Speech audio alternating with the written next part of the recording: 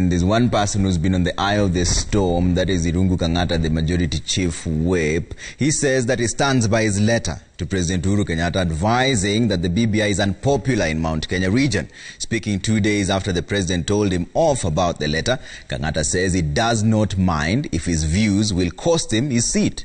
He has backed the calls for a multi-choice referendum.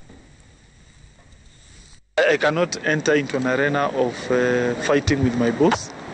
But I only strongly believe it is important as political leaders to say the truth, to report the truth, and to be honest and candid in our endeavor when it comes to matters like this one, which has potentiality to embarrass the government. BBI can fail in Mount Kenya and it get endorsed in other regions.